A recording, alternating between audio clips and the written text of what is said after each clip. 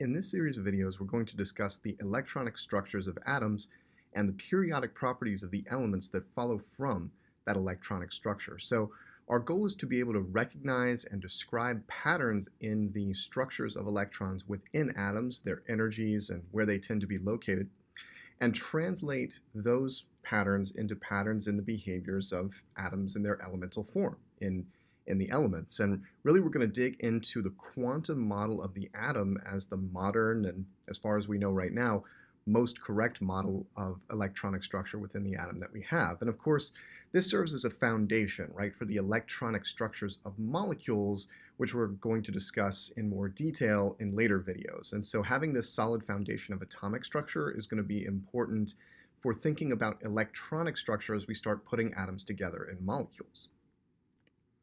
To survey this unit, we're going to start by discussing electromagnetic energy, or what you're more familiar with probably as light, because the interaction between light and matter was critical for elucidating the quantum nature of the atom, and light is a profoundly quantum phenomenon in its interactions with matter. And so a firm understanding of light is going to help us understand the quantum nature of electrons in atoms, for example.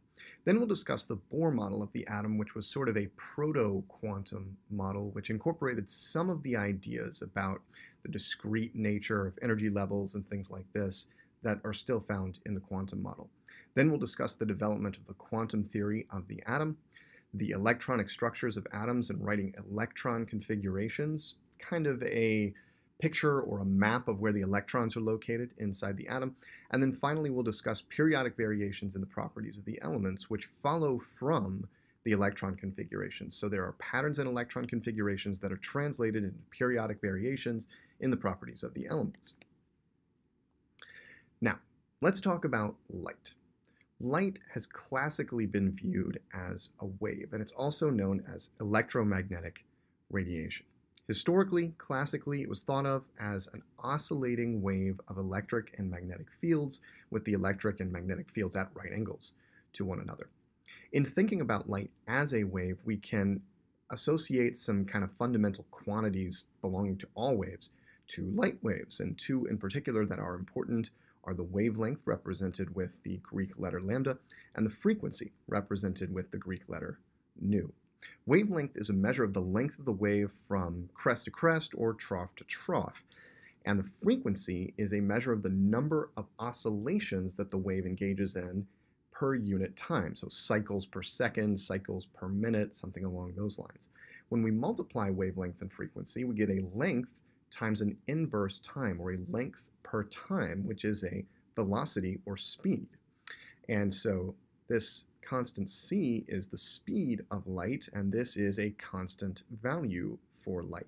It's equal to 2.998 times 10 to the 8th meters per second.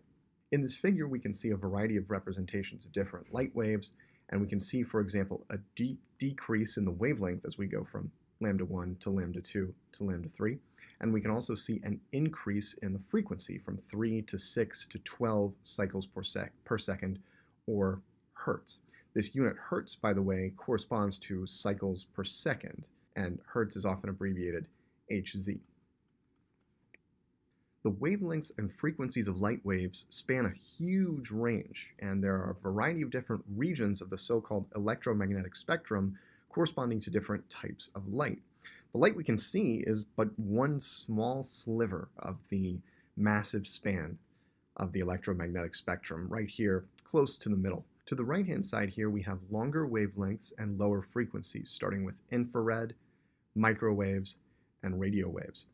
As we move to the left from the visible region, we have shorter wavelengths and higher frequencies, ultraviolet light, X-rays, and gamma rays. As we'll discuss in more detail in a little bit, the wavelength and frequency of a light wave are related to its energy, and energy is directly proportional to the frequency of the light. So moving from right to left, we're looking at increasing energy of light, gamma rays being the highest in energy and radio waves being the lowest, and an increasing frequency as we move from right to left. And of course, wavelength, because the speed of light is a constant, must be inversely related to both energy and frequency. So as we move from left to right, this corresponds to increasing wavelength.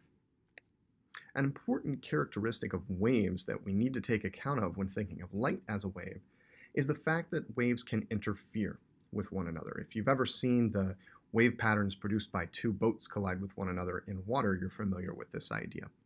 Light waves can also engage in interference, and this can lead to some interesting phenomena. For example, if a series of light waves emanating from a set of closely spaced points are allowed to interfere with one another, one light wave coming into a source can be split into a variety of spots through a phenomenon called diffraction.